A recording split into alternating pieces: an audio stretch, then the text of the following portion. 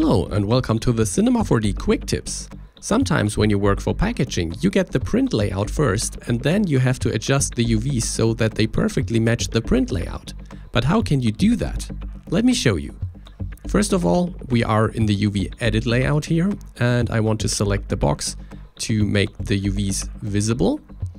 And then we zoom in and here you can see that this point here should perfectly be on the line coming from the print layout.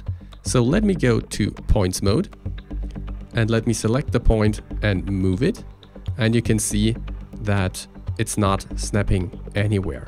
But since Cinema 4D R23, we can enable the snapping here. And I will undock this because I find it easier to work with.